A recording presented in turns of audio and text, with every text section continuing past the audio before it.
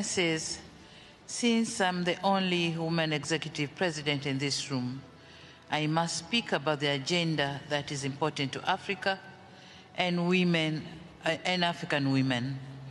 And this is investing in clean cooking.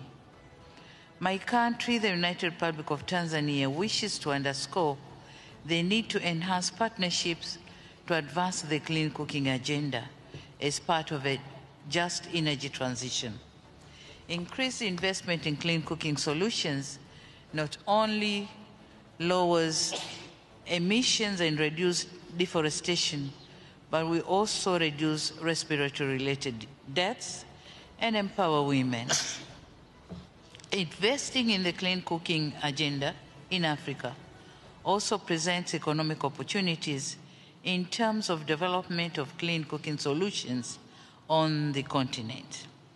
And this is when we talk of the true meaning of just energy investment, this is one of them. Myself and President Adesina of African Development Bank are working to fundraise for this agenda.